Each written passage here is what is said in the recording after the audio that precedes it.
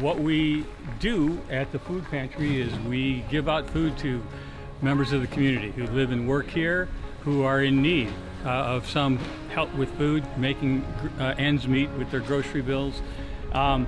We give out food every Tuesday and Thursday from 12:30 to 2 o'clock. We serve approximately 90 to 120 families per day, 2 days a week. It's richly rewarding. This is like true religion, and it's really good for the soul, for my soul. And I, at this point, quite honestly, can't imagine what I would be doing with my time if I wasn't doing this. We're voluntarily being the hands and feet of Jesus. God is planting seeds. This is the gospel in action. It's kind of the gospel with a hard hat. And it's real stuff. And God's doing a work in all of us as we do it. I'll just say that when I started doing this, I wanted to serve, but I felt like I was waiting for a call or a burden or a feeling. And then I read that God's work in us is to will and to do His good purpose. I didn't have to wait for the feeling. But as I'm doing this, I'm gaining some of that compassion. I have a little taste of how Jesus felt when He looked out at all the crowds and all He had was a couple of fishes and a couple of loaves, and he had compassion, and he saw the need. And so that's growing in me. It's a beautiful thing.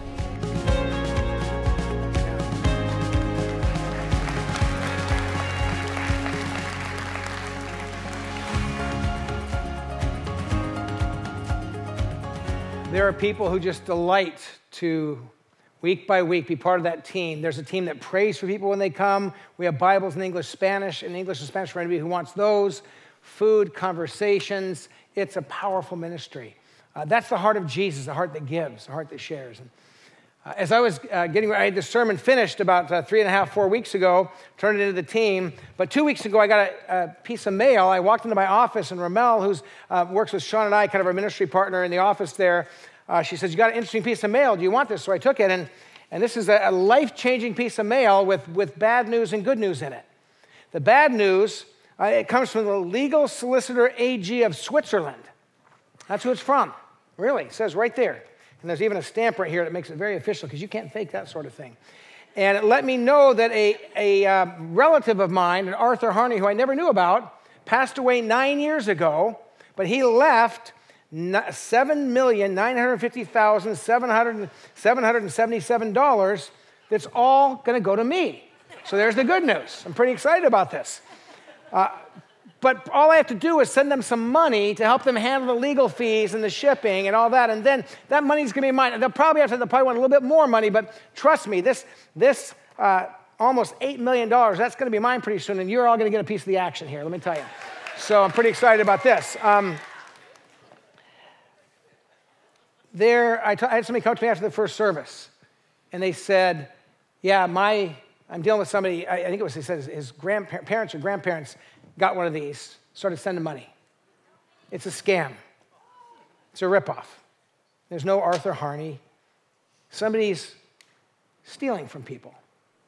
And it tends to be older people who worked 40, 50 years to earn a little bit of retirement, and they start throwing their money after false hope. So it's kind of funny, but it's kind of sad. And I got this 2 weeks ago. This is really, my name's right on it, and it's to me, and it's a very legal document and all this, but it's an absolute scam meant to take money from people, money that doesn't belong to the people that are stealing it. The passage we're going to look at today deals with that topic. I just happened to get that 2 weeks ago, but we're going to be looking at Ephesians chapter 4. If you have your Bibles or your Bible app, you can open to Ephesians 4. And we're in this series where we're looking at Ephesians 4 and 5, where the Apostle Paul is writing to this church in the city of Ephesus, real people in a real church. And the big theme in this part of the passage is that when you come to know Jesus, so if you're a Christian or if you become a Christian, when you come to know Jesus, your life changes. There's sort of this out with the old. There's old behaviors and old attitudes and old ways that you live. You leave that behind, out with those things, and now you're going to be transformed and in with some new things. So in just these few verses 25 through 28, there's 3 different examples of the way your life changes when you walk in the presence of Jesus, when you're filled with the power of the Holy Spirit, out with the old, in with the new. So listen for those 3 things. We've already taught on some of these, but we're going to be looking at the last verse today, all right? Verse 25, Ephesians chapter 4. Therefore, each of you must put off falsehood. Out with lying, out with falsehood. And speak truthfully to your neighbor, for you're all members of one body. So the first thing is stop lying, stop falsehood, and begin to speak the truth to others. That's a transformed life. That's what Jesus does. He changes people from liars to truth tellers. That's the power of the Holy Spirit in our lives. Then the passage goes on to verse 26. We looked at this last Sunday. In your anger, do not sin. Leave that in the past. Do not let the sun go down while you're still angry. Don't ignore your anger, right? And do not give the devil a foothold. So again, out with anger that's pent up, that's kept inside, that isn't dealt with, that ends up becoming explosive or hurting others, and in with a life of peace. Deal with those things. Battle against those things. So out with anger, in with peace. Now here's the third thing we have in this passage. This is what we're going to focus on today. Verse 28. Anyone who has been stealing, an old way of life, anyone who's been stealing must steal no longer. Stop, leave it behind. Anyone who's been stealing must steal no longer, but must work doing something useful with your own hands. Do something, get to work, that they may have something to share with those in need. This one verse is this powerful picture of the transforming power of Jesus. Think about it. Anyone who's been stealing must steal no longer, but they must work doing something useful with their own hands, going from stealing to working hard, and then that they may have something to share with those in need. Here's the picture. A thief who becomes a philanthropist. Someone who steals, who's looking for chances to be generous. That's transformation. Can I get an amen? I mean, when thieves become generous, that's the power of Jesus changing a life. And so, Lord, this is our prayer today. As we look at this passage, as we just lean and dig into this verse that has a whole world of lessons for us, will you speak your truth to our hearts? I pray that every one of us online and on campus, that we will listen, not for the person sitting next to us, not for someone we wish was here today. We would listen for ourselves and let you speak your truth to us this day. We pray this in Jesus' name and for his glory. Amen. Amen. This would be a really easy topic to kind of write off for you. I don't have a problem with stealing. Before you start saying that, hang in there and listen for a few minutes. Because just like last week when I talked about there's many faces of anger, anger takes many faces and shapes and forms. Stealing can look very different to different people. And before you say, I don't have a problem there, let's think about this a little bit more deeply. So the way it was, what things are like before we walk in Jesus, live in his power, or maybe even when we are, if we're not paying attention, the way it was, there's overt, obvious, and big stealing. The kind of things that we all recognize. There's stealing that everybody goes, well, of course that's stealing. Somebody walks into a bank and they're armed and they rob the bank. They take money that doesn't belong to them. We all go, yeah, that's stealing, obviously. And most of us go, I don't do that. Hopefully all of us can say we don't do that. But if you can't say that, just raise your hand right now. We want to pray for you. No, we're not going to do that. But somebody who sits behind a computer and creates this kind of filth and steals from elderly people who are struggling and who gives them false hope, we would all say that's stealing, right? We say that's wrong to take money from other people by giving them a false hope that they're going to get something out of it. No, that's not right. A person walks into a CVS or a Walgreens drugstore and takes a backpack and just starts grabbing things and putting it in the backpack, puts it on their back, and walks out without paying. That's called stealing. You say, well, but it's happening. It's more common. It's still stealing. Well, maybe the police don't do anything about it in some places. It's still stealing. You're taking something that doesn't belong. We would all say, that's stealing. I was talking with a pastor this last week where he lives. They've closed down lots of the drugstores, and the ones that are still there has everything under lock and key, and there's still people coming in and stealing things. I asked one of the local drugstores here, I said, does that happen here? They said, all the time. I said, how do you deal with that? This is right here in Seaside. I said, how do you deal with that? They said, we aren't supposed to do anything. I said, well, then how do you handle it? What's the economic model for that? And then this retail person looked at me and said, we just charge you more. Someone's got to pay for it. They're taking it for free. We charge the people who are honest pay more, so people who are dishonest can steal it. To me, we're on the obvious so far. To me, that's obvious that it's wrong. And so here's what the Word of God says to those who are openly, overtly taking things that don't belong to them, all right? Anyone who is stealing must steal no longer. Stop. Don't keep living that way. Don't keep taking things that don't belong to you. Anyone who's stealing must steal no longer. Now let's go a little bit deeper, okay? The way it was, laziness and dishonesty that leads to stealing. There's other kinds of stealing that don't seem as obvious. So you might go, well, I don't rob banks, and I don't go into CVS and take things and not pay for them. Okay, but there's other kinds of stealing. Not putting in your time at work that you say you put in. Say you get paid for a 40-hour work week, and you only show up for 30 hours. Or you have the luxury of working from home. But now that I work from home, I don't really have to work the whole week, and so I'll work for 30 hours. But you get paid for 40 hours. If you're getting paid $20 an hour, and you had 10 hours you didn't work, you've just stolen $200. So, well, I don't feel like I'm going and stealing, but that's stealing. It's taking something you didn't earn. Or working all 40 hours, but being lazy in your work. So you only produce 20 hours worth of work. Lots of time on the phone, lots of time doing other things, doing my own thing. And you're in an environment where you're supposed to be actively working for 40 hours, but you actually goof off for 20 of those hours. You've just stolen 20 hours worth of pay.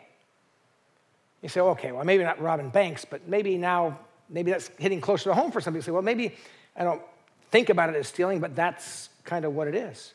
Claiming that you did something that someone else did, stealing the credit, that's a form of stealing. Taking someone else's idea and passing it off as your idea. You're now stealing their intellectual creation, something that they came up with. Stealing takes all kinds of shapes and forms. None of these things honor Jesus. And so living off the government when you don't have to. When you could easily, perfectly work, but you say, I'm not going to, I'm just going to collect a check. For this. By the way, the government has no money other than what they print or take from other people. And so you say, okay, well, I could work, I just don't want to. And let me make a side note here. Of all the people on the planet who should be the most compassionate and generous with those who cannot work or cannot make ends meet or cannot take care of themselves, it should be Christians. We have a food pantry, we have a clothing closet. We do a lot in this church to help people in times of need. If there is real, legitimate need, Christians should step up, and we should personally and as a church do all we can to help. I believe that with all my heart. We should show the compassion and the love of Jesus. But when somebody who can work and just doesn't feel like it, doesn't work and collects a check, that is a form of stealing. It really is. We're taking something that doesn't belong to us. I remember years ago, my mom was a school teacher, taught math and science. For some reason, she was also this one quarter teaching volleyball. My mom was not an athlete. My mom was 4'11". You remember the Michelin Man, the little kind of like the Michelin Man or like the Pillsbury Doughboy kind? My mom had that kind of build. She was just like so huggable and cute. And my mom's skin, this right up here, this here, that would look dark for her. She was very, very pale, redhead. If I went, hey, Mom, how you doing? I give her a little poke. She'd go, oh! And then she'd bruise like 30 seconds later. That was my mom. But for some reason, she was teaching volleyball, and she injured her arm. Not a surprise, all right? She injured her arm. So they said for 6 weeks she was going to have disability and be out of work for 6 weeks.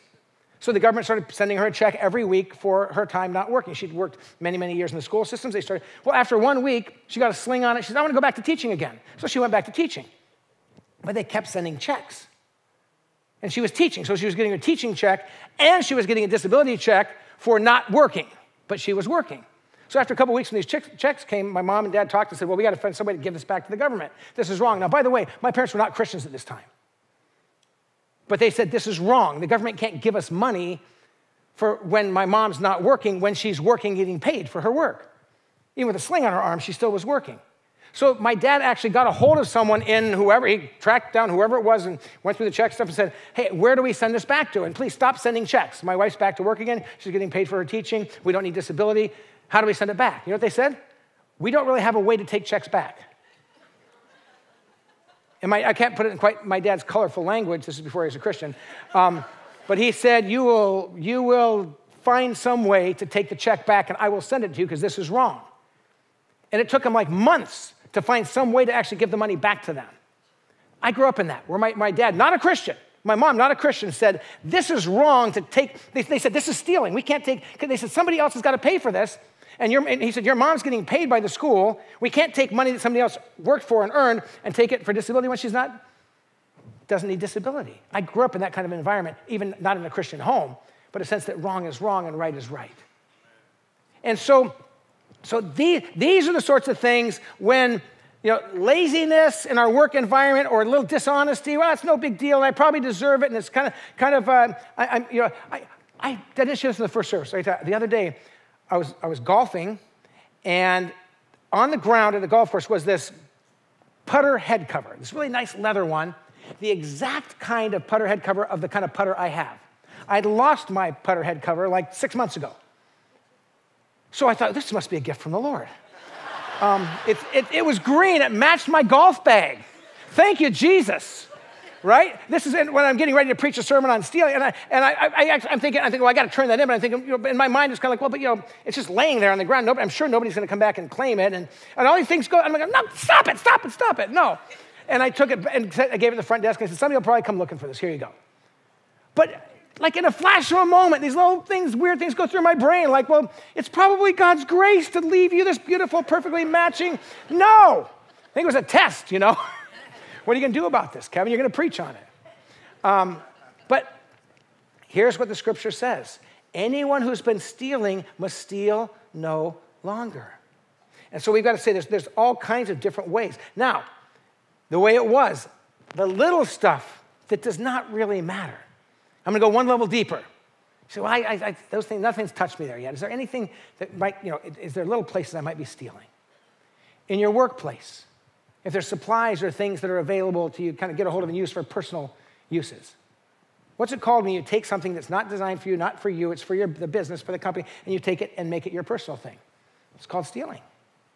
It's called stealing. And we got to be careful about those things. But everyone does it. You're not everyone. You're a daughter of the living God. You're a son of the living God. He provides for you. He'll get you a new putter cover if you need that. And it's not going to be showed up by taking something. But we aren't everybody.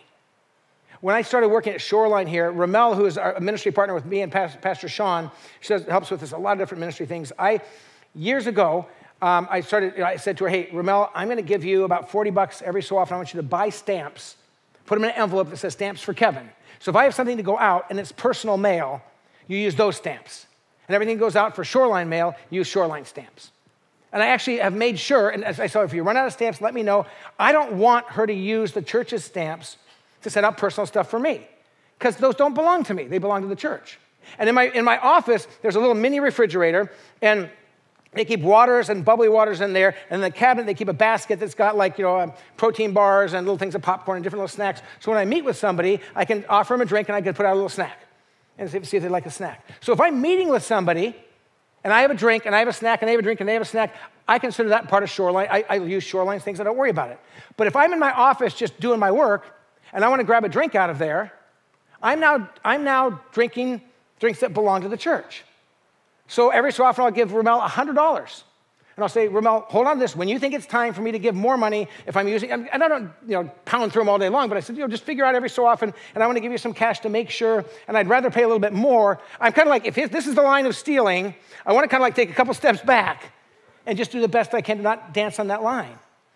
Because if someone comes to me at Shoreline and says, I forgot my offering, and they want to hand me an envelope, I'm like, no. Too many pastors got in trouble with that, right? I said, no, there's a offering box over there, go put it in there. But you say, well, that's fanatical. You're too cautious. Pastor Kevin, we don't care. Have a bubbly water and do it on the church. Well, here's what goes through my mind. You all are faithful and generous, and you give to the work of Jesus, not to Kevin's refreshment budget, right? And so I think of the person who's just making ends meet, but every week they faithfully give something towards the work of Jesus. I don't want to guzzle that down in flavored bubbly waters for Kevin. I want to make sure that goes to the food pantry or somewhere else. I want to make sure it does ministry. And so in your workplace, that's my place. In your place, what are those things that's like, well, nobody's going to notice, nobody really cares, but I got to be careful of that. Keep one step back from the edge on those things. Online content. Some of you are very clever and very gifted with tech stuff. And you go, there's stuff out there that's monetized that you have to pay for, but I know how to here, there it is, it's free now. But somebody created that content. Somebody, that's their livelihood. That's their income. And so it goes through your mind, well, they're so dumb they can't protect their content. It's my right to steal it. Well, no, that's not the heart of Jesus. So dig a little deeper and check your heart and just check your practice. When you borrow something from someone and you never return it. Now, if you forget who you borrowed it from or you forget you ever borrowed it, I don't think you can't control that. But if you're like, oh, I got this thing, and you just never give it back. And I was talking with Pastor Keith about this sermon, and that topic came up, and he goes, oh, I've got a Malcolm Gladwell book I borrowed from you, a book called Blink. It's a really interesting book about how thinking without thinking. But he said, I got to get that back to you. But he was like, it reminded him, oh, I've got one of your books. And in my library, you can see there's slots where there's books missing, and I don't know where some of them are. That's okay. But it's like he realized, oh, I got to get that back to you. Just dig a little deeper, because what the Apostle Paul said to the church at Ephesus and what the Holy Spirit says to us today, if you're a Christian or if you become a Christian, here's the word from the Lord: anyone who's been stealing must steal no longer. Let this be the time that you say, the big things, the medium things, the no big deal kind of things that do matter, I'm going to turn that around. I'm going to live in a different way. And then we can talk about the way it could be as we move forward. The way it could be. Followers of Jesus should be examples of hard work. Not only do we stop stealing, but then the next thing is that the Apostle Paul says, and then work hard, doing something useful with your hands. Anyone who's been stealing must steal no longer, but must work, doing something useful with their own hands. Work, doing something useful. Do you know in Genesis chapter 2, when God creates the heavens and the earth, and he creates perfect paradise. This is before sin. Sin comes in Genesis 3. Before sin ever comes in, it's perfect paradise. Here's Adam and Eve. They're in this garden. You know what God says? Tend the ground and keep it. Take care of the garden. God says, get to work. In perfect paradise, God says, I've made you to work the land, to get food.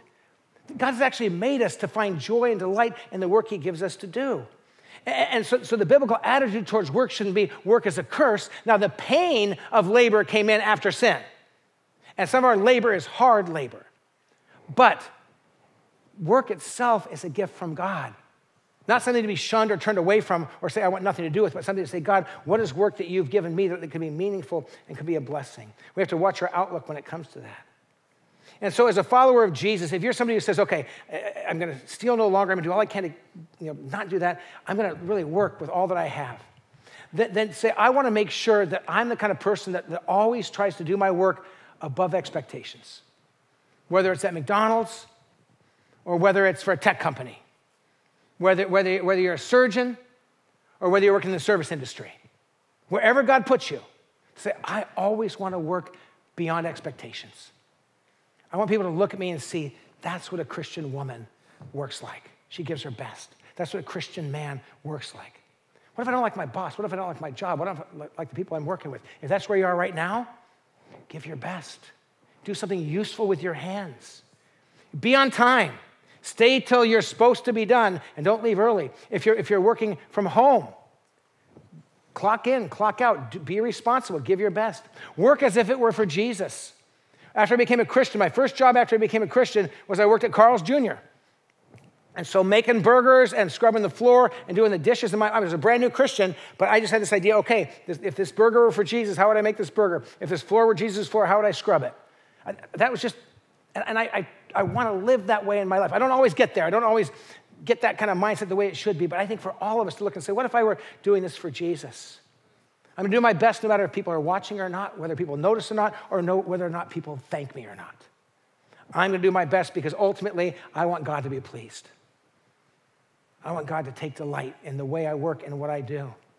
And then there's a witness to hard work. People are watching. If you bear the name of Jesus, if you're a Christian or if you become a Christian and you bear the name of Jesus, people are watching. They want to know what a Christian works like, how a Christian lives, what their integrity is. And the way we work speaks volumes and can actually open the door for conversations about Jesus. Anyone who's been stealing must steal no longer, but must work doing something useful with their own hands. The way it could be, productivity and usefulness is honoring to God. Hard physical labor honors God. Hard intellectual labor honors God. Hard emotional engagement in the work that you do, it brings glory to God. It honors God. And what we're doing when we do something, the image of God in Genesis, when it talks about we are made male and female in the imago Dei, the image of God. Part of that image of God is creating things. In our work, we create something. In our work, we do something that can make the world a better place if we're doing the kind of work that honors God. If you work in the ag industry, in the produce industry, you're not just doing this job, you are helping put food on people's tables, good food, nutritious food. Remember that. Think about that. I'm partnering with God in helping to create. I mean, God gives the seeds, God grows things, but I'm helping to create this food for somebody. If you're an artist, if you're a musician or an artist, you're creating something that's beautiful, that's life-giving, that lifts people's souls and lifts their spirits. Then create with God for his glory. If you're a cook or in the food industry, you're providing a meal and an experience for somebody. That matters. Keep that in mind when you're doing your work.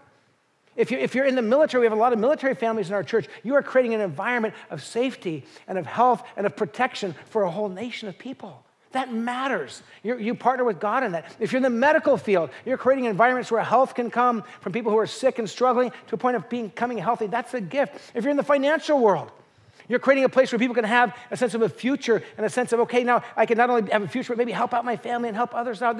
In every place of work that honors God, there's things that you co-create with God. Look at your work that way. If you've been stealing, don't do that anymore.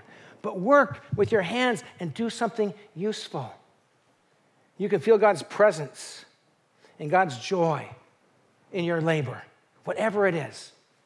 In the work that you do, say, oh, God, I want to feel your presence. I want to feel your joy. Even if it's hard work, even if it's not exactly the job you want. If that's what you have for now, feel God's pleasure in that. A school teacher who's taught all day long with the little kind of wild little kids or grown-up kids, at the end of the day, to be able to stop and say, God, I tried to honor you with my life and my abilities to pour into these kids the best I can. And just take delight that God would use you to be a blessing like that. If you work in the service industry, if you work in a restaurant or you work in the service, there's people who have a bucket list, a desire in their life is to come to this area and enjoy some of the restaurants here and enjoy some of the art galleries here and enjoy some of the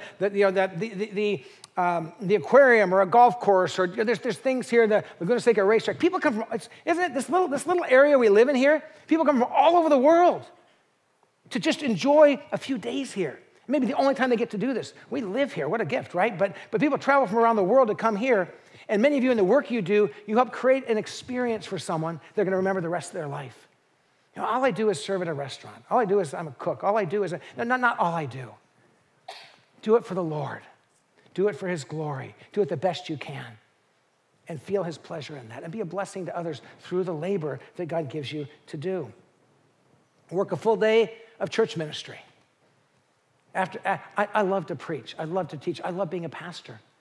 Almost everything I do as a pastor, I take delight in. But sometimes there's long days. And at the end of those days, I'm able just to go, thank you, Lord, for the privilege.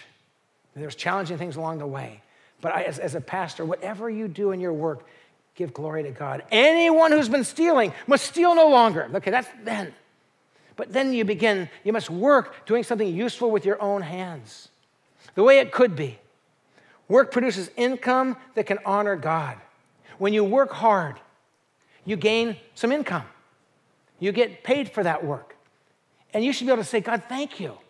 Thank you for this, and thank you for what I can do with this. I can now earn a wage that provides for my family, that provides for other people I care about, a wage that goes beyond myself. When you work hard, you can take care of other people you love and care about. When you work hard, you don't have to be, kind of relying on other people to take care of you. One of the amazing things in my life right now for Sherry and I is we have 3 sons. They're all in their 30s. For a lot of years, we were taking care of them. They were kids. And there was all that comes with that. All 3 of our boys, now check this out. Some of you that have younger families, all 3 of our boys, we loved our time with them, but they've all moved out. And they all have jobs. All 3 of our boys have wives. And they work enough to take care of their family needs. As a dad, that brings me joy. I think our Heavenly Father looks at us as we work hard to take care of those he's put in our life, and he delights in that. I know I do as a dad.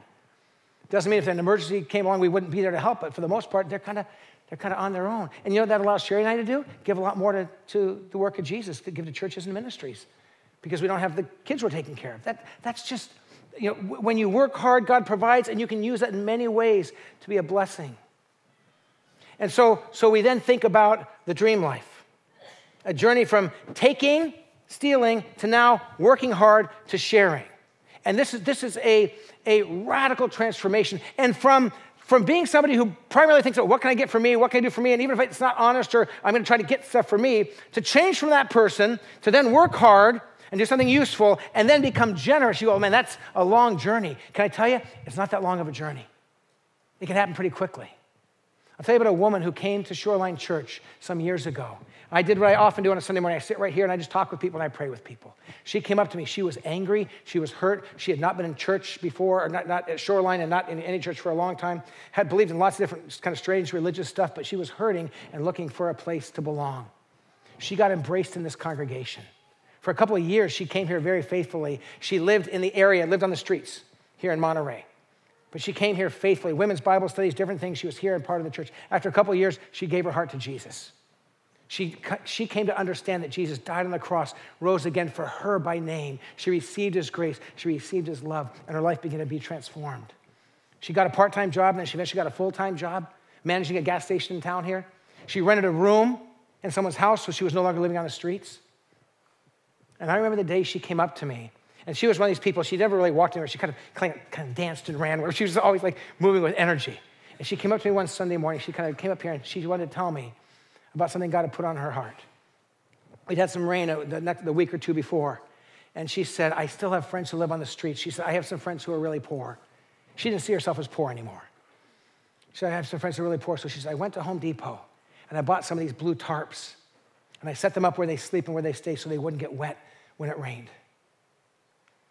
And she took a little bit of what she had, and she went from this place of taking and wanting and getting anywhere she could to working hard.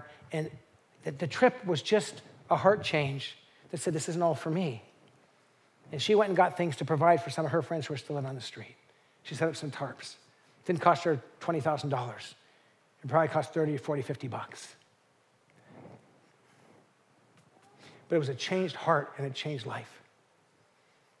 And that's where God's trying to take us.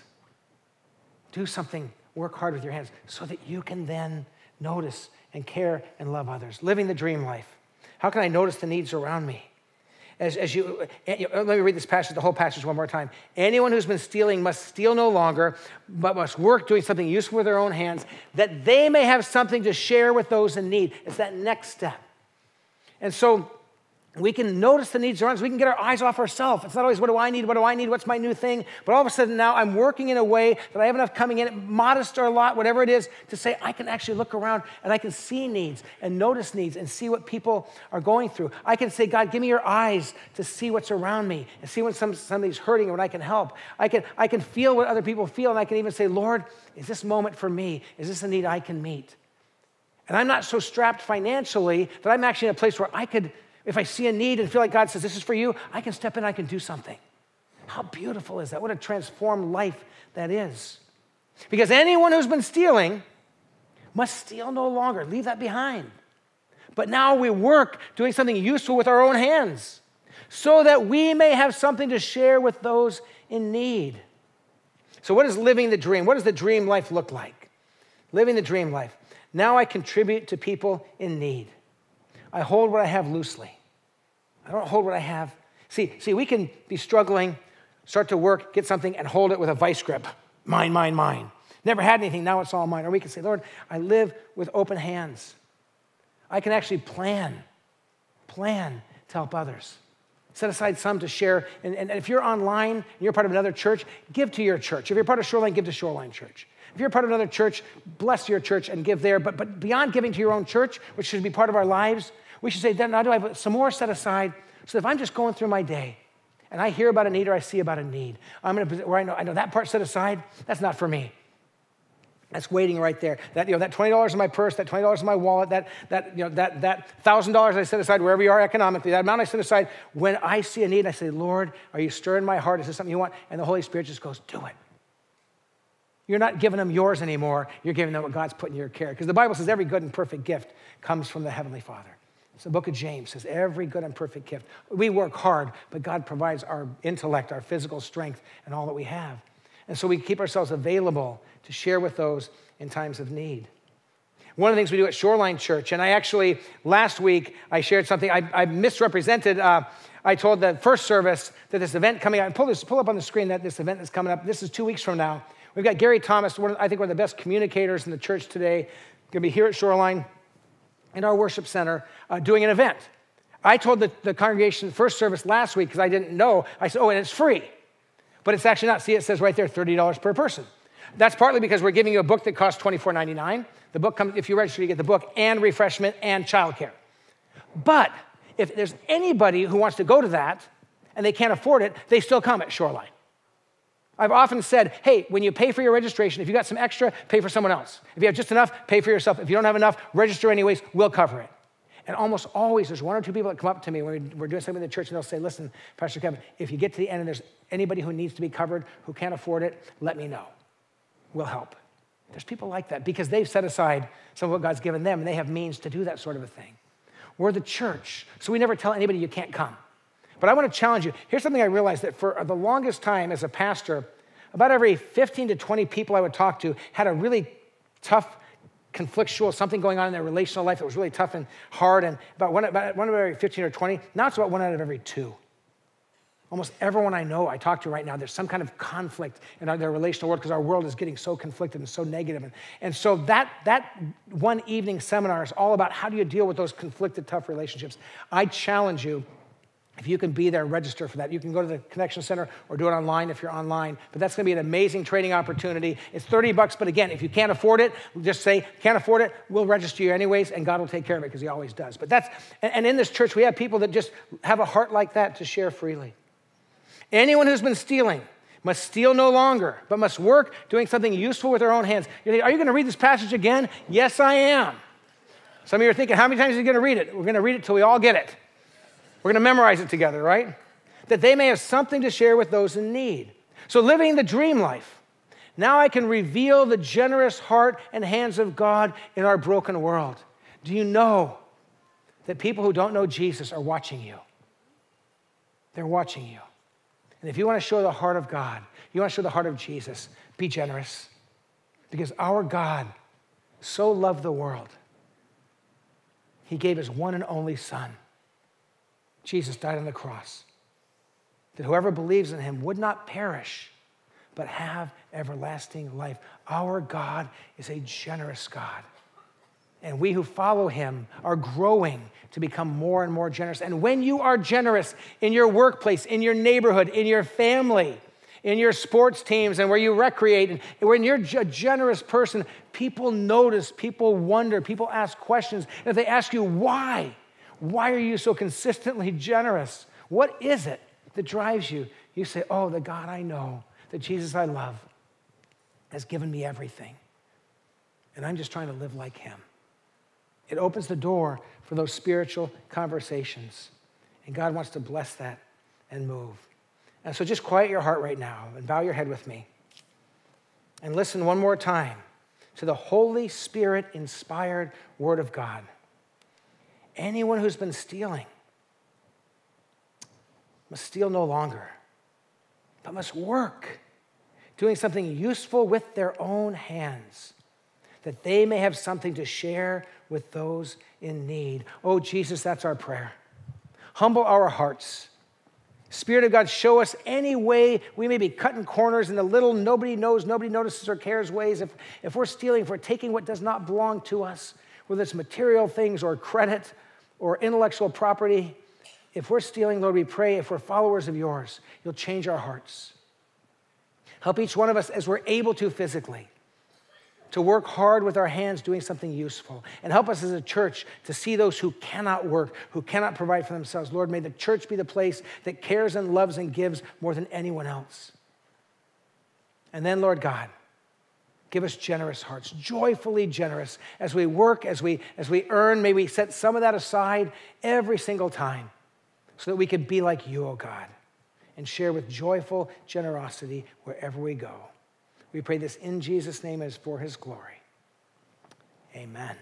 Amen. Before I ask you to stand and send you off with a word of blessing, I want to give you 3 invitations to things going on that are all quite exciting. The first one is right now following this service, so like in about 4 or 5 minutes, up the stairs here through the door into the garden room, we're going to have a spiritual gifts class. If you have never found out how God has uniquely made you and gifted you, then my wife Sherry will be heading up there right now. She's leading a class for you. You'll do a spiritual gifts assessment. You can find out how God can work in you in beautiful ways. If you've got about 40, how long is it, honey, 45 minutes, hour?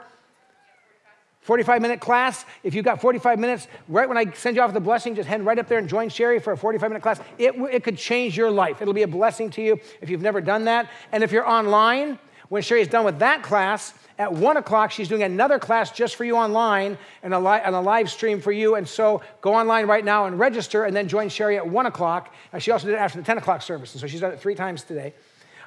Second thing, if you've not been baptized, and you're a follower of Jesus, we want to challenge you to be baptized. We have a baptism class today in about 15 minutes.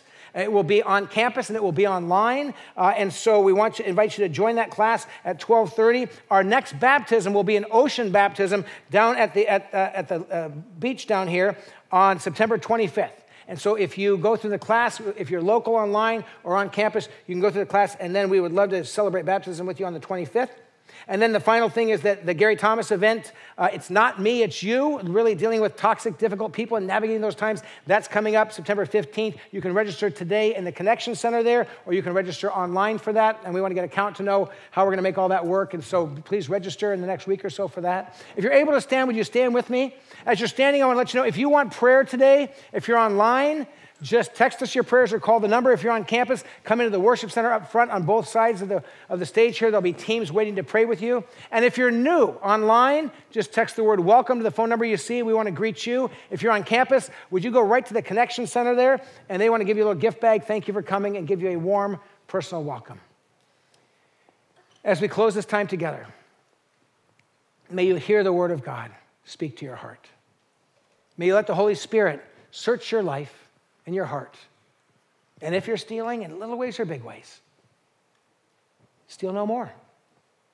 May you work hard at whatever work God gives you, in the home, in the marketplace, in our community. Wherever you're called, work with all that you have for the glory of God. And then may you be generous. Notice. Let your heart go out and share with those in need through the church, and just through your encounters in a normal week. Shine the light and the love of Jesus. God bless you. Have a great week, and we'll see you back here as we continue in this series next Sunday.